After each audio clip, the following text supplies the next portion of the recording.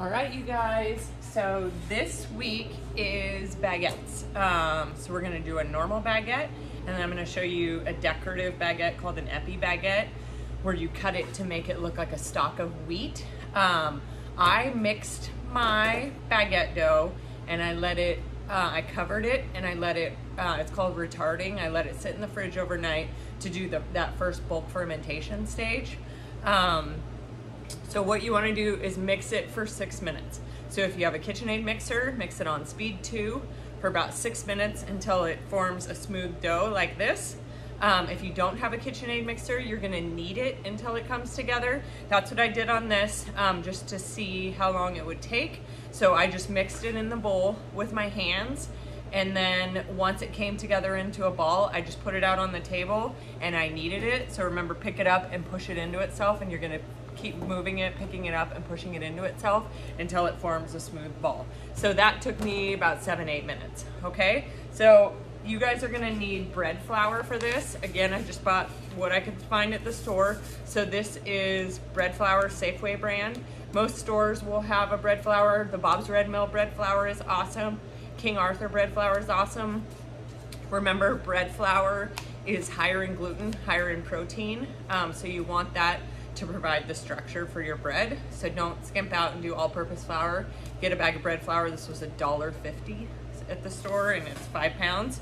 So good deal. And then the yeast you're gonna use is an instant yeast. I grabbed a packet this morning just to show you.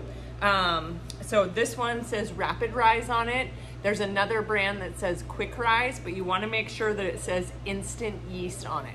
If it doesn't say instant yeast, then keep looking. The dry active won't work as well as the instant. The instant is what you want, and it'll happen faster, which I know you guys like, and you'll have better results from it. So instant yeast. Boop, boop, boop, boop. See? Okay. So for shaping the baguette, you guys are gonna do the burrito roll much like what you do with the butter braids. So this dough's a little bit stickier, but it shouldn't be too bad. So you're gonna flatten it out. So I did a 1.5 times the recipe that I have up for you guys. So flatten it out, fold over the ends, pinch up the top. This one's a little more important.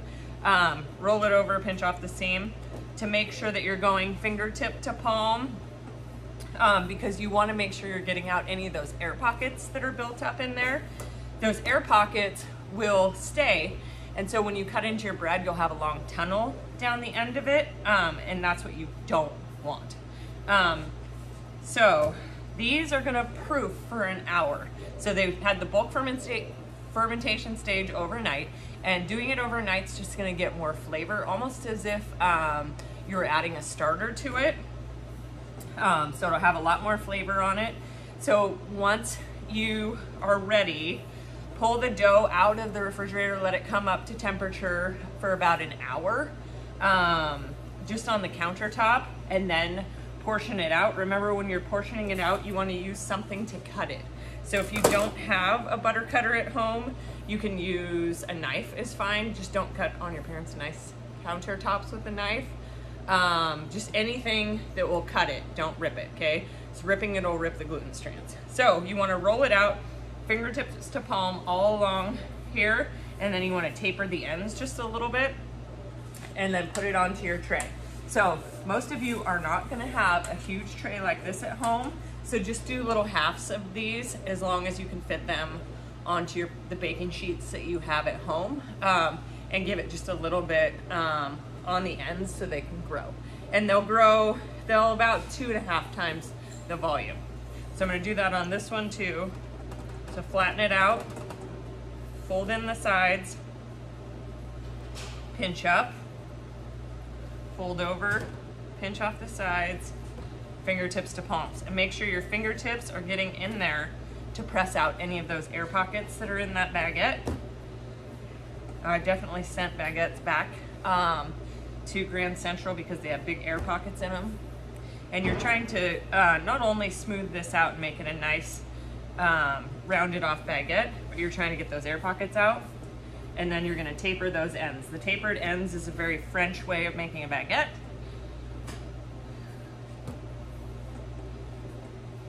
So if you end up like this is a little bit skinnier than this. So just kind of roll the fatter portion into there. So then I'm gonna put it on the tray. And once you put it on the tray, you can kind of take your hands like this and go down to make it straight. So I'll do one more to fit on the tray. Pinch up, roll over, pinch off the seam.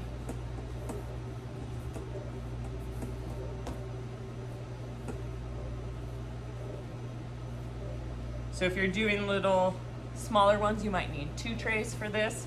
If you don't feel like you're gonna eat all the bread at home, just do a half recipe. I'm gonna show you how to do an epi baguette with some of these.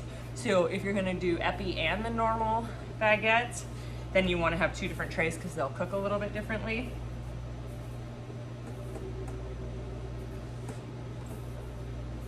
Okay.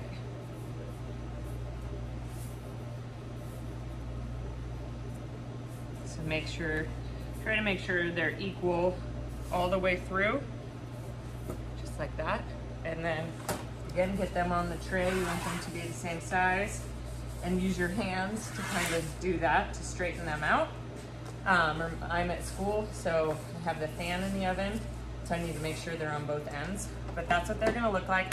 I'm gonna cover them loosely with plastic wrap. If your dough's really sticky, I would dust a little bit of flour on top. Not the worst idea anyways, because it'll be decorative. Once your baguettes are out of the oven, you'll see that flour. So dust a little bit of flour on top, cover them with plastic wrap, and let them sit for an hour, okay? I'll be back. All right, you guys, I'm back. So my baguettes sat for an hour, so they've doubled in size. So I'm gonna show you 2 different ways. So you need to score them no matter what. Either you're gonna score them putting the slashes that I'm gonna show you, or you're gonna score them doing the epi, the wheat stock. So to do this, I use a serrated knife. That's gonna be the easiest way for you guys. So the bread knife with the teeth, the easiest way for you guys to do it at home. I like to brush a little bit of water onto my baguettes so that they steam when they go in the oven. I'm gonna do this again before they go in. You don't want them dripping with water because then they're gonna stick to the tray. You just want enough to where they look glistened. Plus this is gonna help the knife go through a little bit easier when you score it. So when you're scoring it, you're gonna go at an angle like this. We're gonna do 4 scores from end to end. So I'm gonna go score. So you want it to go about 1/4 of an inch deep, and you're just going in really fast, because if you think about it too much, you're gonna drag your knife.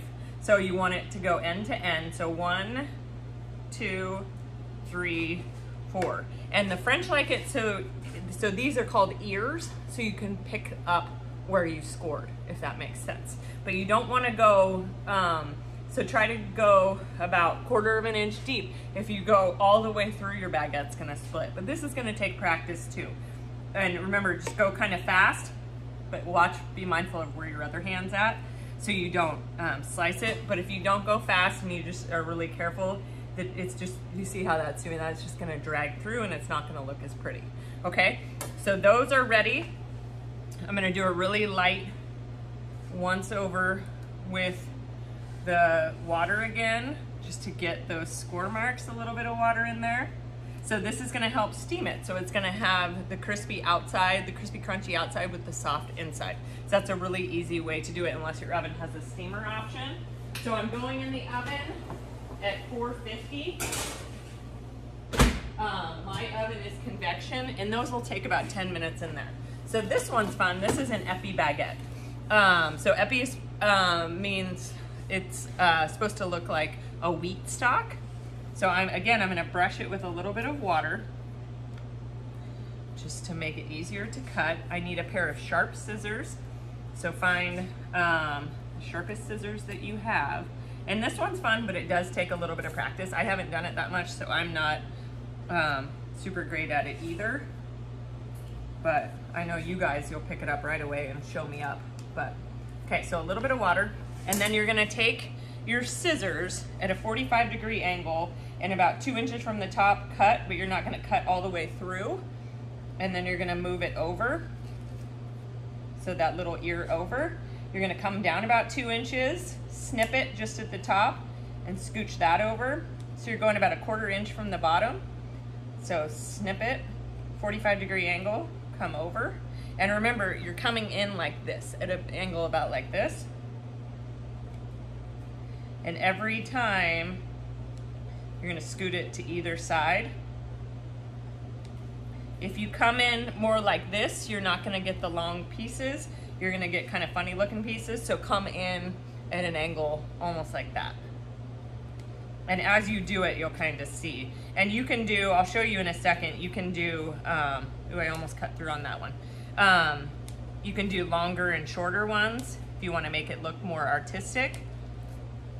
So that's what it looks like. But if you wanted to, you could come in same way, a big one, and then you could do a shorter one on the other side, just a baby leaf on the other side, a big one, and then a baby leaf on the other side.